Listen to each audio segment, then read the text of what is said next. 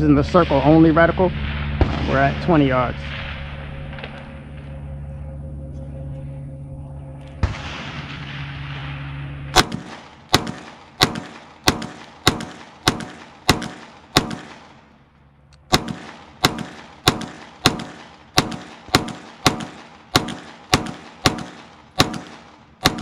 I don't know how many I just fired, but I know some of those are going to be high. We'll walk down and see what we have. I only have 3 rounds left. I'm just going to fire these last 3. We'll see what our target looks like. So that kind of makes sense. I'm going to have to move my steel, move the target forward, because the debris coming off the steel is shredding the target. But you can see I'm kind of all over the place. I have some in here is where I was aiming, but without that precise point to aim, you're just kind of guessing. All right, so we're gonna shoot this target with the dot only.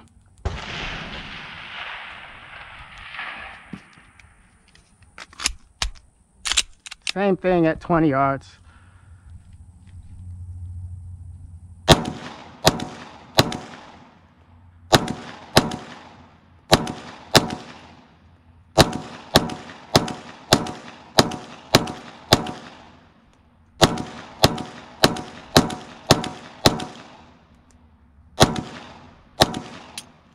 Big flinch. Oh yeah, we'll have one that's pretty low, 2 left, but there's a huge difference between the 2 targets, just shooting with dot only and with excuse me, with the circle only. Just the level of precision that you can get. So I'm going to cover this one, and then I'm going to shoot one with the circle and the dot reticle. So we'll test out all 3 reticles. All right, last string, back at 20. This time we're doing the circle and the dot together. 32 MOA circle with a 2 MOA dot.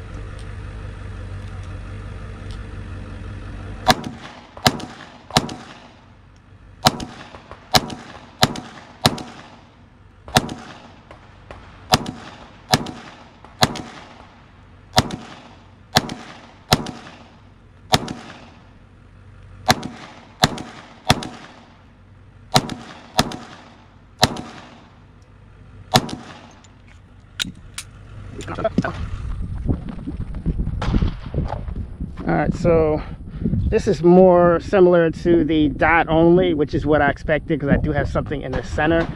The only thing that I noticed is that the circle was causing my eyes to look at the circle a little bit more than I should have been. I should have been focusing on the target.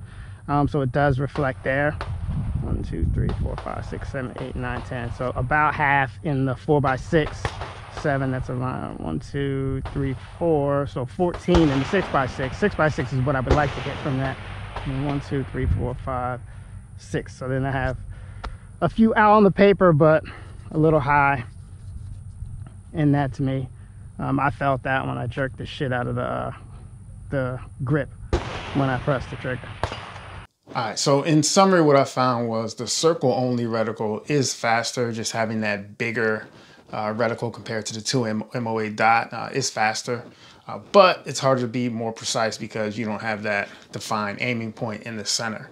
The circle and the dot also has speed advantages over the dot only, but for me, there was so much going on that it was hard for me to stay target focused, so I found myself looking at the reticle, which you're not supposed to do when you're shooting a dot. So I ended up returning to the dot only, but I wanted to test all 3 just to see what would happen instead of just guessing what would happen.